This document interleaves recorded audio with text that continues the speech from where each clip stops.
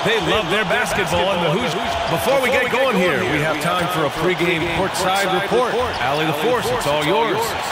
Thanks so much, BA. Guys, Giannis trying to keep his edge. He doesn't want to train with other superstars in the summer. He said, quote, "My competitive nature is so high. I can't do it. I just know myself."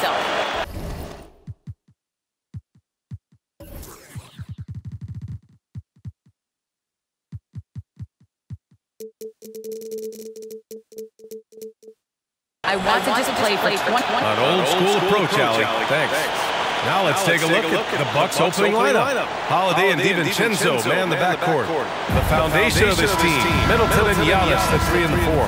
And it's Portis in at the 5 spot. And for the Pacers, Brogdon and LeVert.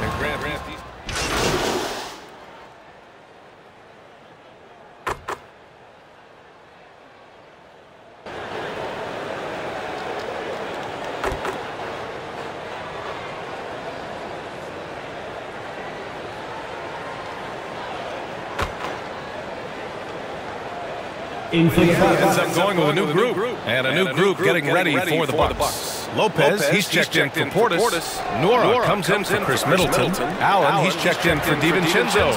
And it's Hill in for Drew Holiday. Here's Nora, defended by Craig. From 13.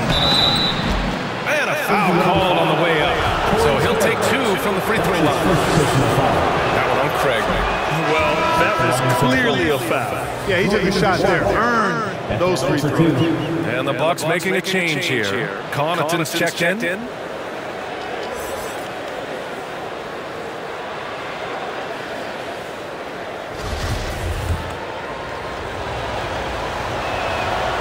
And he ends up missing both free throws. No one expected to see that. He's been owning the line as of late. Here's the chosen one.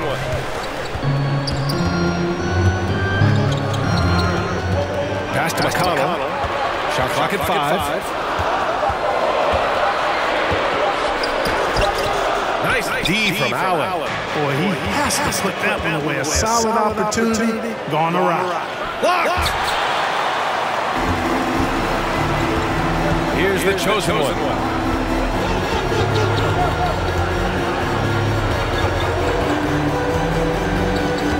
And the foul on Brook Lopez. That's his first foul. That's his first personal foul. Third team foul. Checking in for the Pacers. Here's the chosen one. His last outing, he had 18 points. Clock at 6. And that one's good. I like the play call. Very solid, making perfect use of the pick to get a great look. Milwaukee has gone 0 for 2 from outside. Pass to Allen. And here's Lopez. Well, he hasn't scored yet. I'm sure that'll change. Everything right except the finish. Have to keep focused all the way through the play. Here's the chosen one.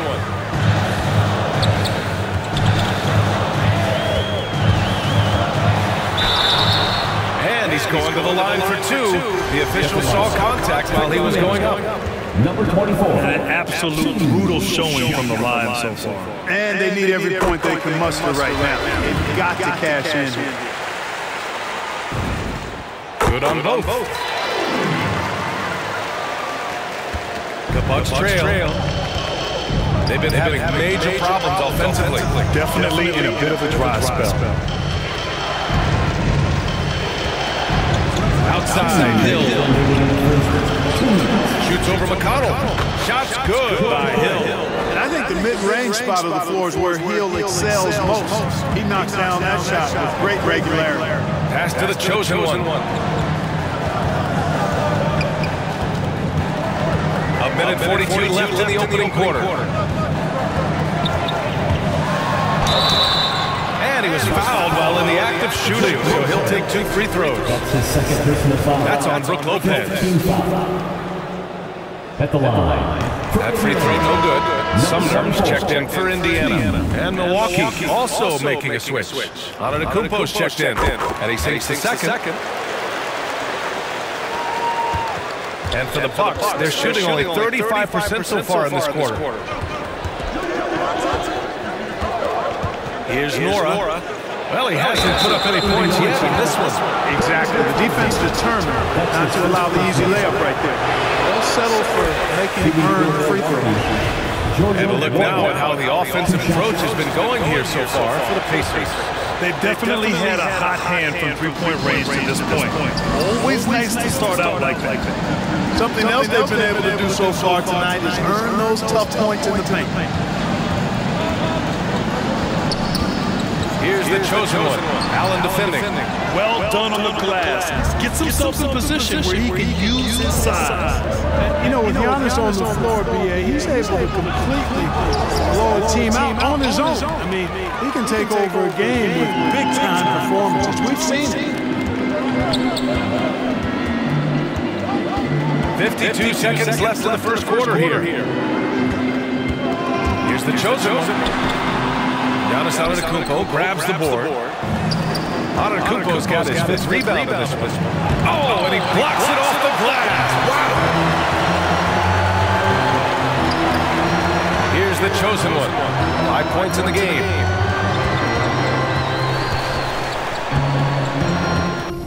.26 seconds left now in the first quarter. 6 to shoot.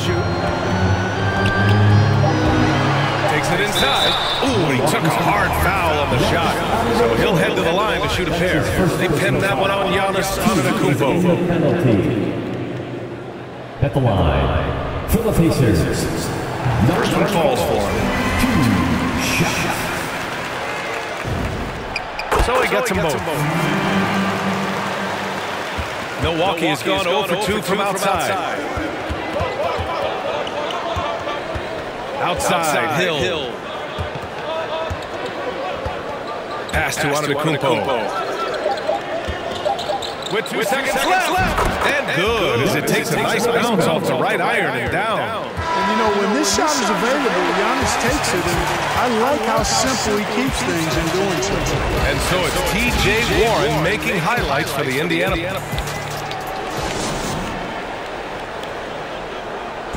And one of the key backups for the Bucks, Pat Connaughton, talked up the depth of their team. I've been saying it for a long time. We have. And grant that confidence, something you need from the reserves. Yeah, B.A., whether it's injury, foul trouble, what have you, those guys are ready to step forward when called upon. And for those of you just tuning in, second quarter action is where we are.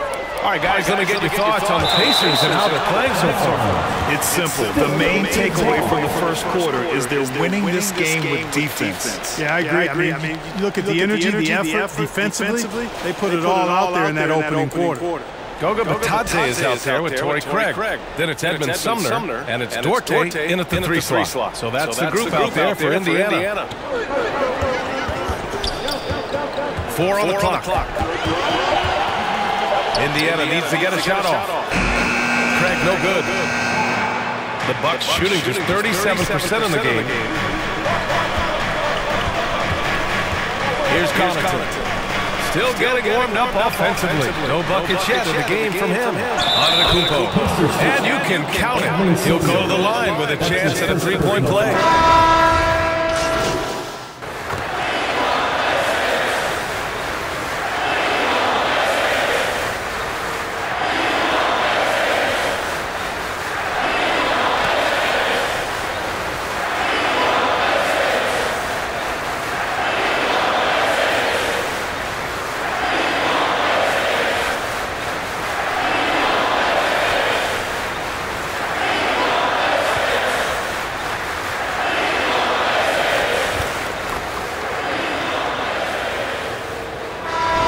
Through the first half of play here.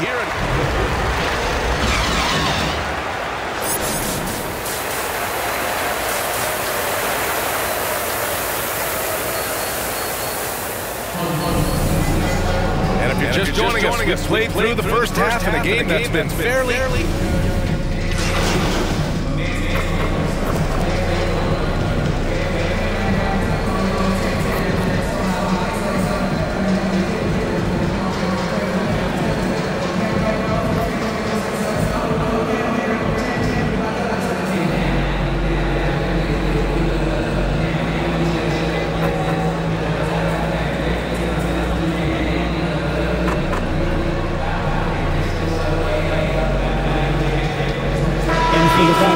substitutions. And the Pacers with possession. Here's the chosen one. 1:11 left in the fourth quarter here. It looks like it'll be a big win for them here. Time to just cruise to the end of the game and chalk up the victory for the Pacers. When you look at their assist totals, you can see why it was easier for them to score. The ball was really popping tonight. And good things seem to happen when you're patient and willing to make the next pass. Their offense has flowed really well. And so this win marks their first victory of the new year. And against a familiar opponent, it's nice to establish a psychological advantage with a win in the first game. Especially because they're going to get together 3 more times this season. They'd love to get an opponent figured out early. We want to be seeing them that often. And when you look at the game, the one thing that helped fuel this team to victory was the efficiency for Domantas Sabonis. It's hard to think of a part of the game where he didn't play a major role. Mentally, physically. I mean, he showed us what he's capable of when he's feeling his best. Taking a look at the Bucks. DiVincenzo and Middleton make up the perimeter. Then there's Brook Lopez. Then there's Drew Holiday. And it's Portis in at the 4 slot. It seems like every miss ends up in his hands. He's been unreal. Tell you what, those are crazy numbers, guys. I mean, believe me, I was a good rebounder in my day. It is not easy to corral that many boards in one night. Here's the chosen one. DiVincenzo covering.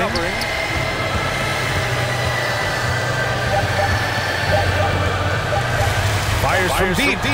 Missed it. And you know, when DiVincenzo keeps his hands moving on defense, he's really effective. Great work there. And so it's the Pacers taking care of business in this one. This one was a fun one to watch. They were clearly in the driver's seat down the stretch. They really were, B.A. They played with great intensity on both ends of the floor, and they didn't allow their mistakes to get the better of them. And that'll wrap it up, folks. For Allie LaForce, Clark Kellogg, and Grant Hill, this is Brian Anderson thanking you for watching the NBA.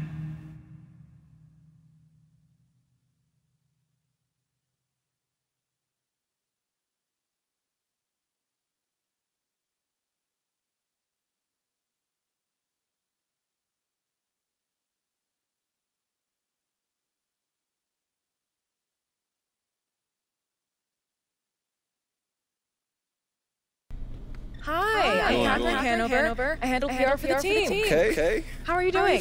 You know, I'm super excited. I got these. Okay, well, it's nice to meet you. Look, I got these ideas. I'm gonna stop you there. No time for chat. Okay. I am putting out infernos, burning embers, and a couple fires where I'm the only one who smells smoke. Wow. I'm literally in meetings right now. I sleep in my office twice a week. My kids' birthday invitations are press releases, and I clear social media posts in my dreams. Okay, so what do you need from me? Don't interrupt. But that's a great question. I wasn't asking that question. Have you ever heard of the fable of the 4 oxen and a lion? I'm afraid I haven't. Well, I don't have the time to tell it, so I'll give you the gist. Actually, no time for that. Only have time for the moral. United we stand, divided we fall. Imagine that, but with oxen. Inspiring. You and Coach are getting along. I mean, it's clear that I'm not his first choice. You know what I'm saying? I can be a huge asset to this I don't care team. if you and Coach are sitting by the campfire singing Kumbaya. What I care about is what the public feels about your relationship. So, I need you to do an interview with John Luck where you sit down and you explain that everything is said. Clearly. That's not the truth, though. Perception is reality. Nobody likes a boat rocker, especially me. Okay. Sit down with John Luck. Say what needs to be said, so we can all move on. You go back to basketball, and I'll go back to dreaming of someday being able to sit down for me instead of scarfing down a shawarma wrap in the elevator. The shawarma wrap. You didn't find that funny. I got it. Okay, I got it. You're welcome to say, but I'll be ignoring you for now. Okay, well, thank you. You're ignoring me, okay? You have a great day, Miss Hanover. She is a nut basket.